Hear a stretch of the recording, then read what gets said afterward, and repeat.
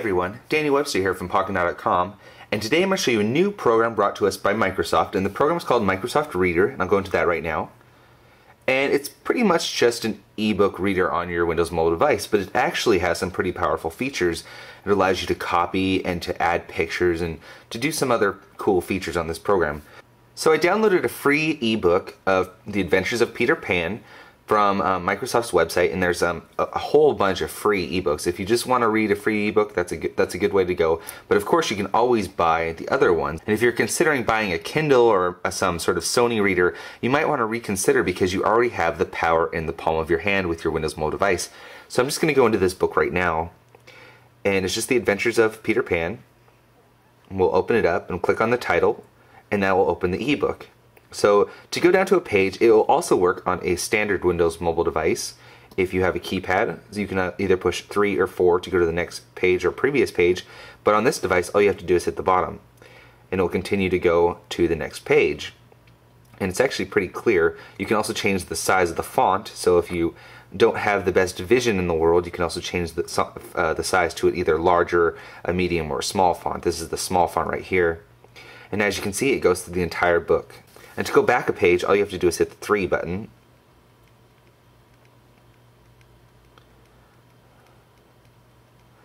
And it will go back to the beginning. Okay, so we can also click on return if we want to, but let me open this up again real quick.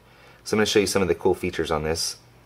Let's say that you want to highlight something, so all you have to do is select it, and it will automatically open this window. So you can add a bookmark, add highlight, add a text note, add a drawing. You can also view picture if there's a picture there.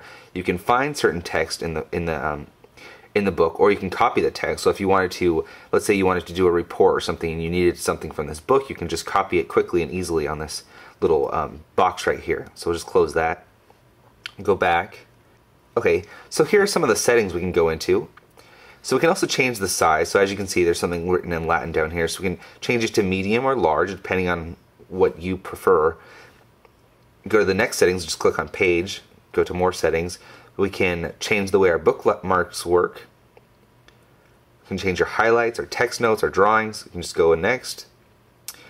And you may need to activate your Microsoft Reader for Windows mobile devices because some ebooks are protected, like MP3s, for instance. When you download an MP3, let's say you download something from iTunes, it's actually a protected file that will only work on your iTunes account. It's kind of like the same thing with this. So as you can see, we're all done with our settings, so we'll go back. And if you need any help information, there's quite a vast help manual that you can search through. So if I just wanted to search for something like, oh, I don't know, let's try page. Click on this and click search.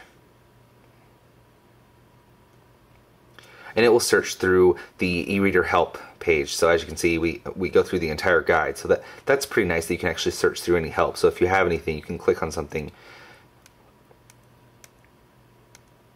And as you can see, we just got to page by page. So we'll go back.